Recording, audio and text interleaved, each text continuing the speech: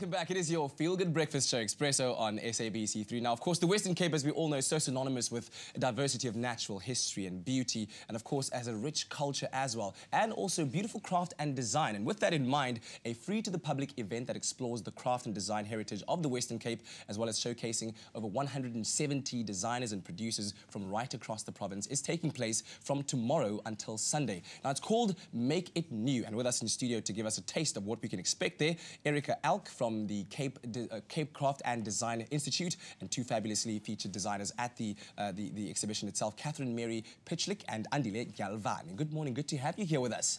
Great to be here. Erica, I'm going to start off with you first. Tell me about what we can expect. This is all very, very exciting. It's very exciting. We can't wait to see the exhibition ourselves. So it's 170 products, objects, things of beauty from designers and makers in the Western Cape, celebrating design through the ages, from the beginning of time, from the Blombos caves, all the way to the most contemporary objects being produced today. Fantastic. And of course by fabulous designers and crafters too, including yourself, Catherine Mary. You're going to be there. And I understand that you first started off in jewellery, but then you moved on to art. I mean, you've designed a wall piece, is it? Yes. Tell me a bit more about that. Well, for the Make It New exhibition, I decided to kind of challenge myself.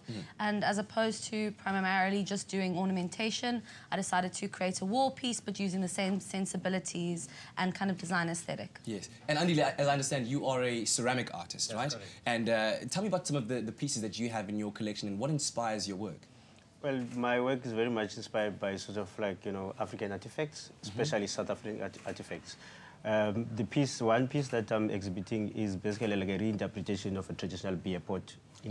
Yes. But in the way that I've done, for instance, it's that's it over there. That's correct. So ideally, you will have it round, and in my case, because of my immediate environment, so I've transformed into more angular and sort of like, you know, fine incision, like inspired by the body scarification of Kachulo. Yes. So for me, I didn't create anything specifically for the show, but just selected because it was fitting the show. So I think that was an honor for me to have been selected to be part of the show. Beautiful. And then the other piece will be inspired by the doloso. You know the doloso, yes, the yes. wave breaker, Amatambo, and also the animal vertebra. Because where I come from in the Eastern Cape, so I used to collect a lot of these bones and create sort of like these sculptures. So these basically reinterpretation of my upbringing and looking back at, you know, my cultural background in a sense. Yeah. So that's basically what I'm showcasing. I want to ask you this. So, as a child or maybe as a youngster going around collecting all these bones, what is it that kind of said to you, you want to do this one day, you want to be an artist, you want to take the environment around you and interpret it into these beautiful shapes that one day will inspire people and, you know, create beauty in their homes? Yeah, it started really like as a, you know, like being boys like in the countryside, like looking after the livestock. Yes. So childhood games where we just pick up clay and make clay animals or objects. But the thing is that at the time we didn't know anything about, you know, making it permanent, like the technology of firing, making it permanent. So, well, I just always loved drawing. And then when I moved to Cape Town, I was introduced to an art school. And then I was like, ceramics was an obvious choice because it reminded me of my childhood. Yes. And they started and never looked back. And Catherine Mary, what about your story? How did you get into this? I went to Michaela's School of Fine Art, part of UCT. Yes. And then I also trained as a pastry chef.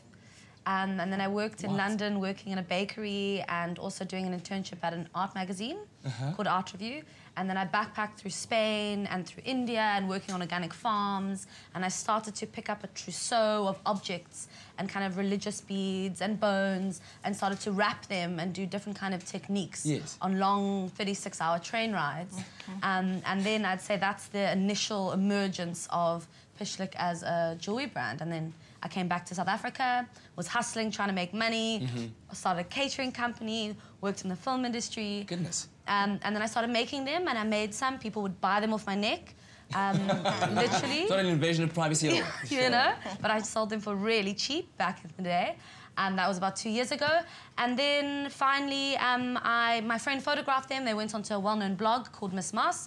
And then I was asked to accessorize Lelesso's Mercedes-Benz Fashion Week in 2012. Wow, what a journey that you both have traveled, and amazing to see where you are right now. And finally, Erica, we want people to come and see this, and if I'm right, it is a free-to-the-public event that starts off tomorrow. Where can people find it? Where can they come and observe this beautiful art? So it's at the Cape Town Stadium, on the 3rd floor of the visitors' block. Yes.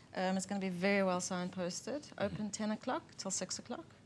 tomorrow until Sunday. Fantastic stuff. Well, thank you very, very much for joining us. We really appreciate it. So go check it out the 15th to the 19th of October at the Cape Town Stadium. It's called the Make It New exhibition. Let's go over there and support our local artists. Well, right now, Ilana, where are you going to be tomorrow?